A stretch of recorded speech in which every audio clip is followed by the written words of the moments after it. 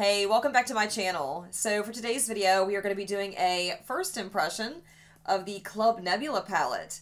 This is actually a collab between Kaleidos and Angelica Nyqvist, and I'm so excited to share it with you guys today. I've been kind of like sitting on it for the past week and a half.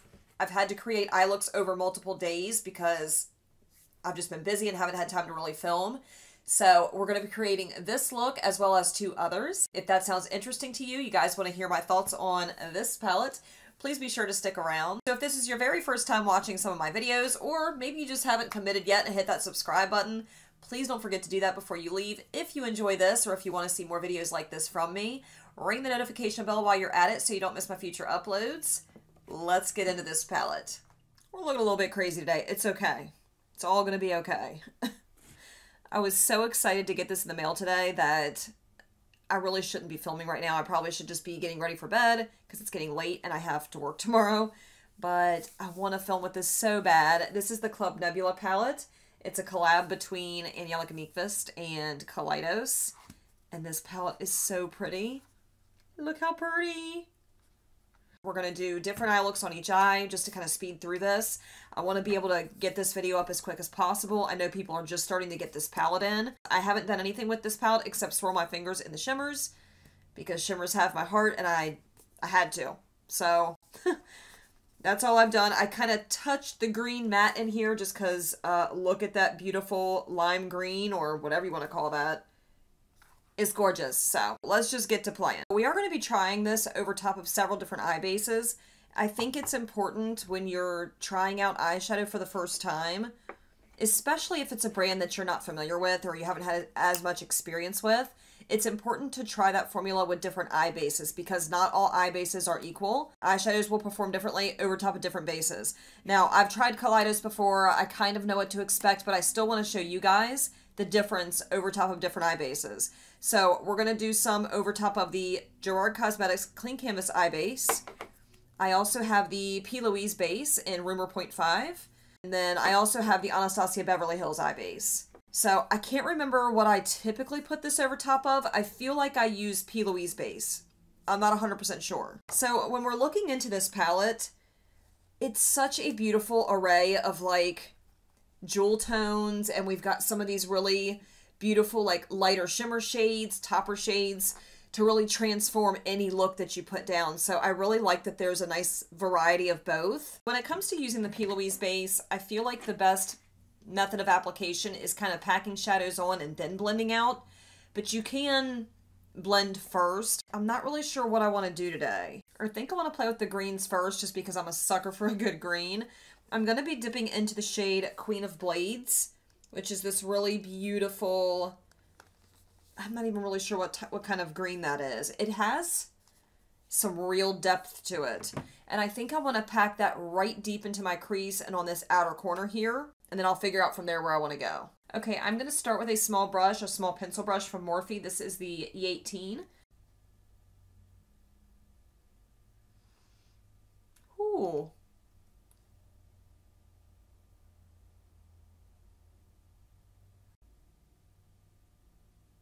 So far, super pigmented, packing really nicely over top of that P. Louise base. And yeah, we'll see how this next color packs on. Okay, now I'm going to go around the outside edges of that with this really bright green called Gravity. So pretty. It's almost like a chartreuse color. I don't know about chartreuse, maybe like a lime green. It's beautiful. That was one of the first shades that really popped out to me when I opened up this palette.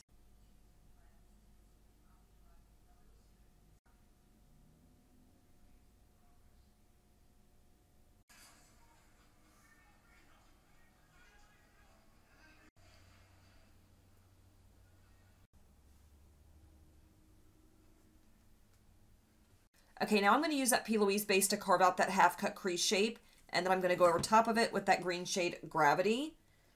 Then we're going to put a sparkly shade over top. So far, so good. They're blending really nicely into each other. I've had no issues.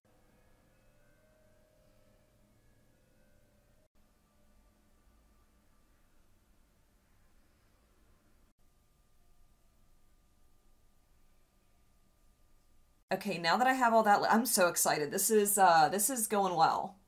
in my opinion. All right, now what I want to do is take that really beautiful shade Firefly right here, which is just a really gorgeous like green topper shade. And guess what? We're going to put it right over top of that green, that shade Gravity. I think the best way to do this is probably with your finger, but I'm kind of wondering if I should put it over top of like a glitter glue. I don't think I'm going to need to. All right, I'm just going to start packing it on. We'll see what happens here. Oh man, that's pretty. I don't even know if you guys can catch the full effect, like the full shiftiness. That is gorgeous.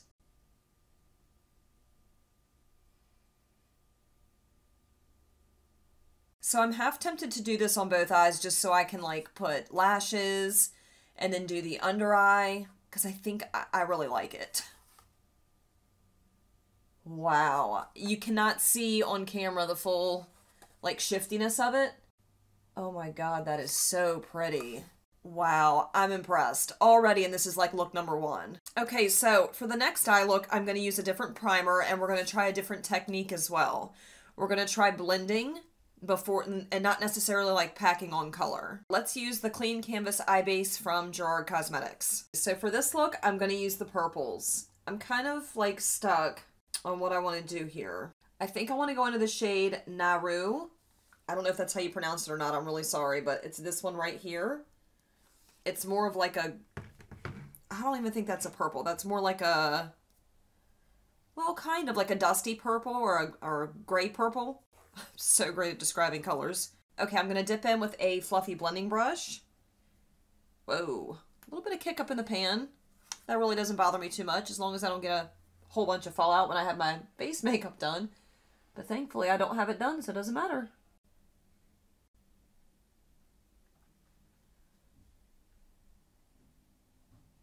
It's just laying down so easy. This nice little wash of color. I hope that hasn't been too bright. It's really hard to tell when you're filming if your lights are looking too bright or not. Because then I'll watch my footage back and I'm like, oh my god, it's so overexposed. I feel like I can't tell if it's like building up or not. It doesn't seem like it's building up any further, which is weird. It might just be the shade that this is. Okay, let's go into the next color. Let me just show you what I mean when I say there's a lot of kick up. Okay. And I'm not like stabbing in there real hard. I'm barely touching my brush in there. You just got to be a little careful is all I'm saying. So now I'm going to take the shade Rock Hopper, and that's that really beautiful cool toned purple here. And we're going to build that up in the crease a little bit more. I don't know that this Gerard Clean Canvas Eye Base is the best eye base for this type of formula. I feel like it's not really sticking that well to, well, I feel like the eyeshadow is not sticking very well to that formula. Because it is a little bit patchy.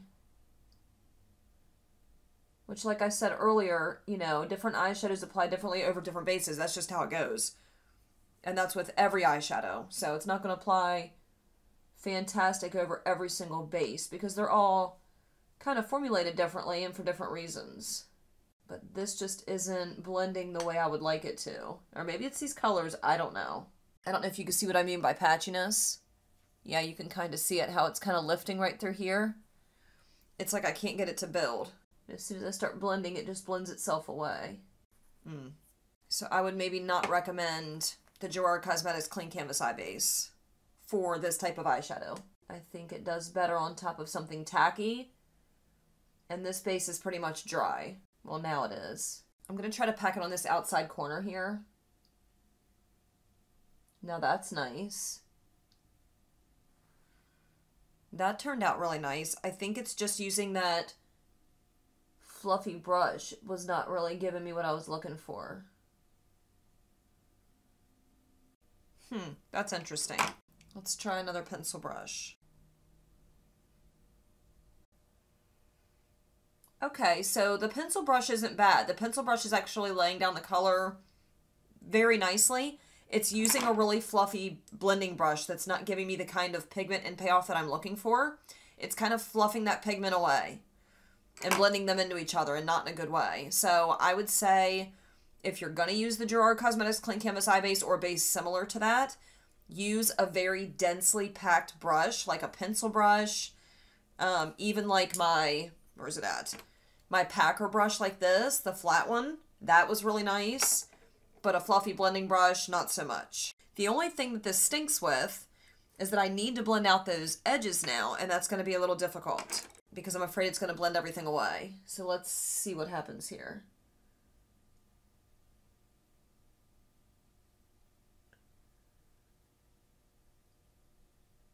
Yeah, I feel like it's just making it patchy. See how it looks a little patchy up through here now? Well then.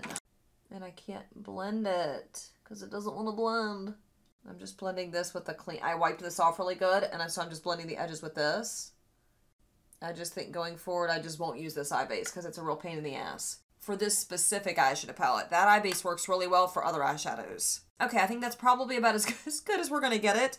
I do want to move on to this other purple. This one is Cylon? I almost said Cyclone.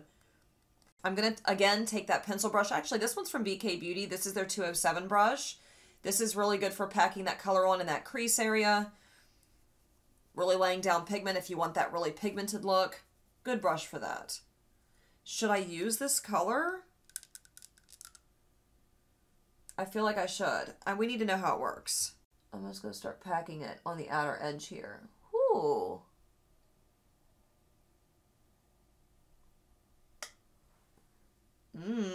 That's more like an eggplant purple, I think. But I like it.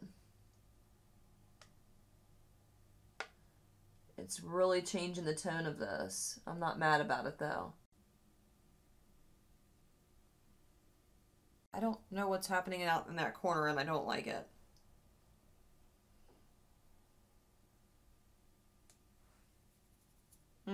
It's like rough.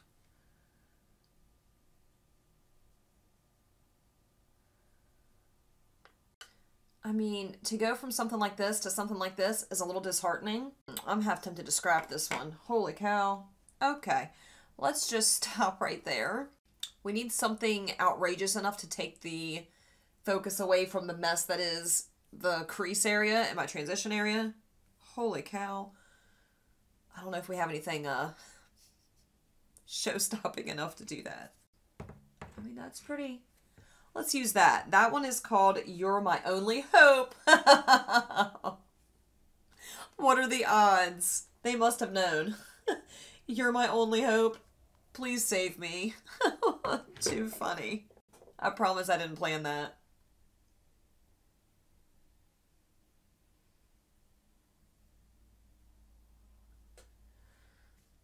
Ooh, that's pretty. I mean, it doesn't look as bad once you get something else going on. But I feel like this one was a struggle for real. You know what? I do have a really beautiful holographic shadow that I would love to see how it looks on my lid. And since this eyeshadow look is pretty much a lost cause, I'm going to give it a try. Let's just find out. Okay, so I don't know if you guys can see like the full effect on the eyeball. I don't think you can. But I got some holographic shadows from the Pastel Rose UK. And like I can see the holographic effect in person, but I feel like on camera it's not translating. But that's what I threw all over the outside here. And then I took that shade, You're My Only Hope, which was that shimmer shade that I used a little bit ago, right here. And I just kind of tapped back over that inner portion of my lid with it. I just wanted to try something to save this look because I feel like it's muddy and it just does not look great. Okay, I'm going to hop off camera. I'm going to put some mascara, eyebrows, maybe put a little bit of like foundation, something to make it look like I'm not a crazy person with no eyebrows. I might do a little bit of like concealer and lower lash line work just to give you an idea of what the eyes look like. Okay, so to finish off the looks on both eyes, I just used the Fenty Beauty Full Frontal Mascara. I used several different eyeliners. So for the green side, I used the LA Girl Magic Mint eyeliner. This is their Pastel Dream collection. On this side, I use the ColourPop Cream Gel eyeliner in Crybaby. I use this one all the time with purple looks. I love the way it complements a purple look. So for the lips, I use the ColourPop Lippy Pencil in Curvy, and then I filled in with the Lunar Beauty Lip Gloss in Starlight. What else? Oh, I took the Marc Jacobs Accomplice Concealer and used it as a foundation. Oh, and I did the brows, obviously. I just wanted to get back on here after having the eyes totally done The only other things that I did was smoked out the same colors up here underneath. And obviously the mascara, the liner, it just kind of pulls the entire eye look together. And then I put inner corner highlights. So for the inner corner highlight here, it's just that shimmer shade that I put over top of the first third of my eye. And I think it looks beautiful. I love that. And then on this side, I took the shade Nova, which is this really beautiful, like shimmery, iridescent. It's a white in the pan, but it shifts purple. I really enjoy both eye looks. Like now that they're all completed, this one was a struggle. You saw that. It's a little patchy. But I think it's the base that I had it over top of. So far, I'm midpoint in this video. I would tell you, maybe don't use the Gerard Cosmetics Clean Canvas Eye Base. It's not necessarily the right base for this type of shadow. So when you see me again, I will be barefaced again, and we'll jump into the next couple looks. Okay, we're back for another day, round 2 of the Club Nebula palette. I originally was going to do 5 looks with this palette, but just with life being crazy, not having enough time to film, I'm going to keep it to 3 looks. So you guys have already seen the first 2 looks. I did one with the green and like the, I guess it was all kind of green. And then I also did one with the purple shades. But this look, I'm going to do on both eyes, and I want to use, I don't know, some of these tones down here with like the red, the peachy shade, maybe these 2 here. I'm not really sure what I want to do yet, but that's going to be the final look. And then we'll wrap up my thoughts on the palette. Alright, so for this look, I have the Anastasia Beverly Hills Eye Primer laid down. I haven't tried this yet with this palette, so I don't know how it's going to play with these shadows. Okay, I'm going to start this one off by blending the shade Samus into the crease right here. That's this really beautiful, like, peachy shade. We'll go from there. I'll probably do that and build up Red Giant in the crease. I actually washed my brushes for a change. Actually, my daughter helped me wash my brushes. They were looking pretty gross. Thank you, daughter. Alright, let's see how this blends over the ABH primer. I got a weird feeling it's not going to stick as good.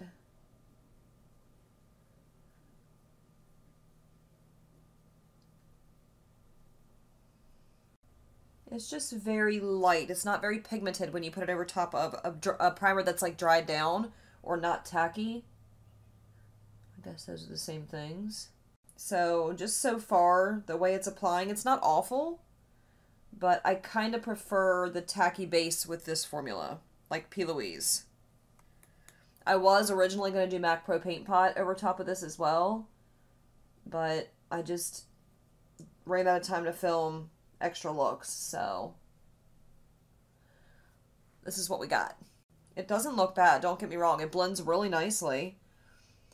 And actually, I think that if you are somebody that isn't really comfortable with really heavy pigment and you want something that's more diffused and blown out, then your best bet would to go with a primer that's kind of dry as opposed to a tacky primer.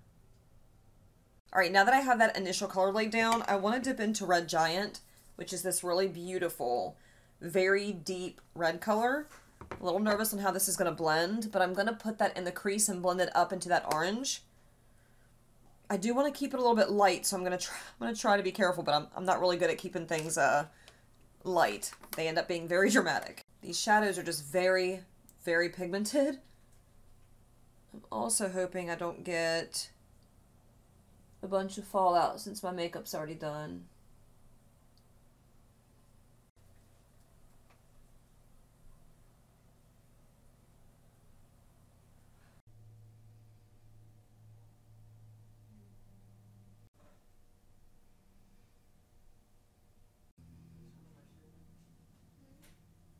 So far, so good. It is blending out a little bit into like a dark pink shade just up here. But I mean, if you take a red and you blend it out really well, you're probably going to get pink. So I guess that's to be expected. I'm just trying to decide where to go from here. I'm not getting any patchiness. I'm not getting like any fallout at all, which is really nice considering, again, my face is done. So yeah, digging it over top of the ABH primer. I don't know what it was about the Gerard Cosmetics primer that this didn't like. Or maybe it was the purple shadows, because I haven't tried the purple again over top of anything else. I'm losing a lot of that orange. I don't know if it's because my lights are so bright. I'm going to take the shade Samus, which was that really beautiful, like, creamsicle shade. And I'm just going to do that. We are going to put a shimmer over top, so it's really going to change the way this looks. That's the good thing about the shimmers in this palette. They can transform any other shade in the palette, or, you know, any other palette you might have. I'm going to take the shade Nebula, which is this really gorgeous, shimmery, like orange, but I think it shifts pink a little bit. It's this one right here. Let's put that over top.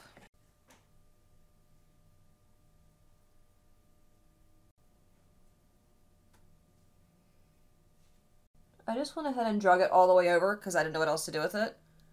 And I don't hate it. Right now I'm just going back over top of that red on that outer corner, Red Giant, just to kind of deepen her up a little bit, give a little bit more depth. It's a really pretty look. I'm not mad at it. I really like that. Like a whole lot.